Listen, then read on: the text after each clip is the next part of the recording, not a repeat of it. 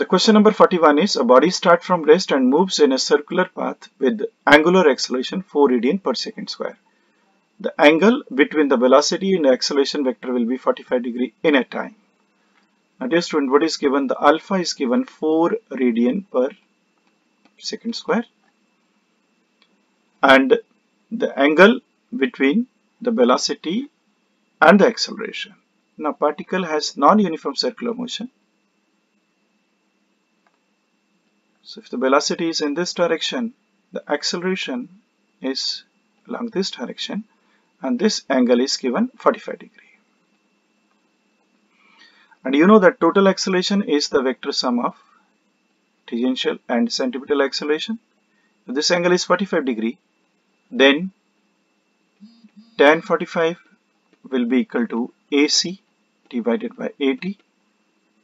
This here AC and this here AT, and this is the total acceleration.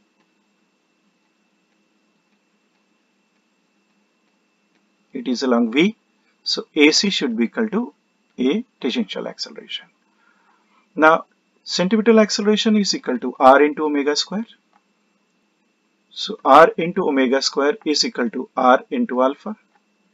Now omega square is equal to alpha, and you know it starts from rest. Then omega is equal to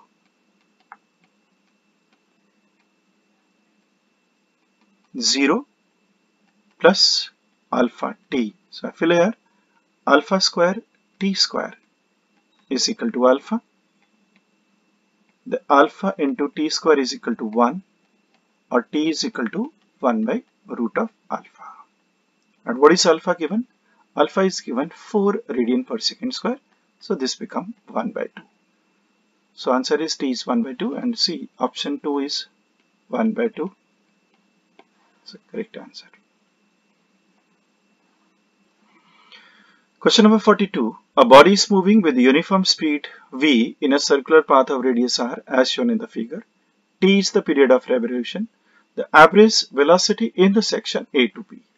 From A to B you need average velocity.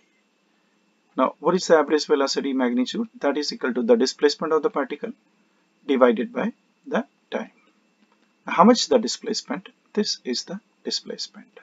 If it is r, this is r as radius, then the displacement will be equal to root 2 of r. And how much time from here to here? The time is equal to t by 4. And what is t equal to?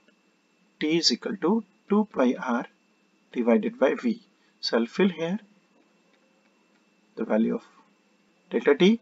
So v average is equal to root 2 of r divided by 2 pi r divided by 4v. So this becomes 2 root 2 v divided by pi. So correct option is the last answer, so 4. Question number 43. A small ball travels with speed v0 over a fixed wedge as shown in the figure.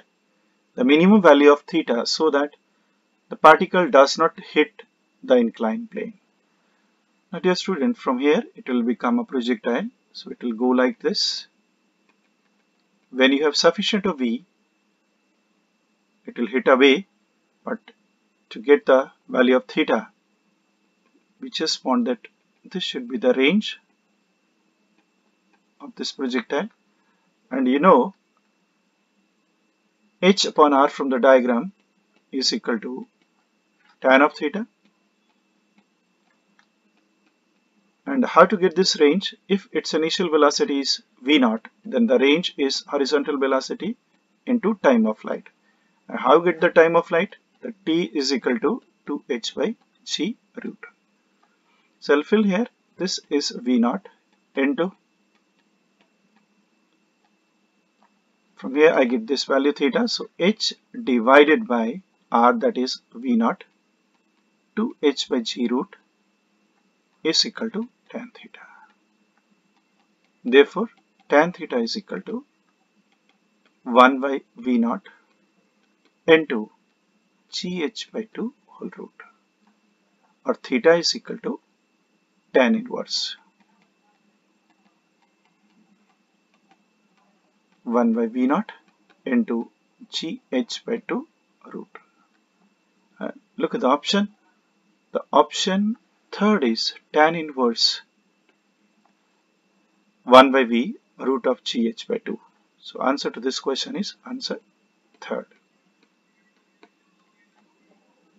Question number 44. The rain drops falling with the actual velocity of 5 meters per second on a windy day appears to fall vertical down on a man moving east with speed of 3 meters per second. If the man reverses his direction with the same speed, the raindrops will hit on him with the speed up. Now dear students, it's given that the man is moving east with speed of 3 meters per second and the rain appears to hit the vertically. The actual velocity of rain is 5 meters per second. So velocity of rain as observed by man is velocity of rain minus velocity of man. So if you make the triangle, this is Vm and this would be Vi. So Vr is 5, Vm is this. There's a 5, this is 3, so this would be 4. Right? In the second case, he says that man reverses the direction. So if man reverses the direction, then in the second case, velocity of rain relative to man is velocity of rain minus velocity of man. But now the direction is changed. Therefore, if this is the velocity of rain, to reverse this one, this will become like this. And this will be the apparent value. So velocity of rain to the man in the second case when he is moving in opposite direction. Now to find this value, if I look at this triangle, I superimpose on this triangle. This was 4. This is 5. And how much is this? Same as 3. This becomes the velocity of rain relative to man. In the second case, if it is 4, this is 3, and this is 3, then Vrm from geometry is equal to 4 square plus 6 square root. So that is equal to 16 plus 36 root, and the values come to be root of 52. And the correct option is answer 1.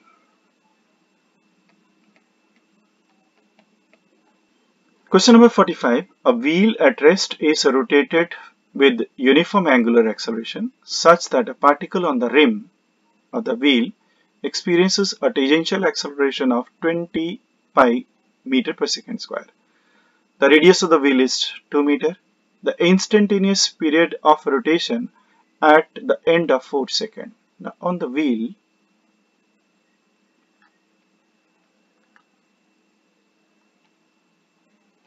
which is rotating, the radius is 2 meter and the tangential acceleration is given equal to 20 pi meter per second square. The instantaneous period of rotation at 4 seconds, that means omega we want to find out. Now if AT is known, then tangential acceleration is equal to r into alpha.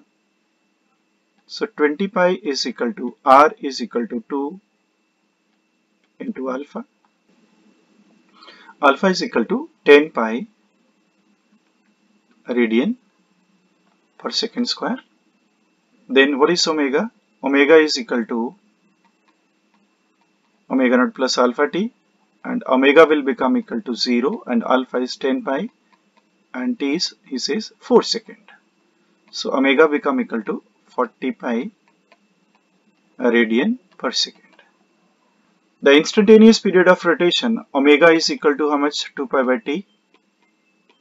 Therefore t is equal to 2 pi by omega, and omega we have calculated is 45.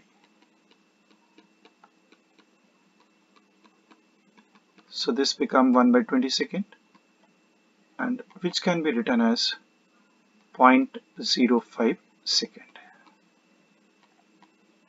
So correct option should be 4. So answer this is 4. Now dear student, I hope that you have understood all the questions. Please read these questions, understand them, and thank you very much. Thanks a lot.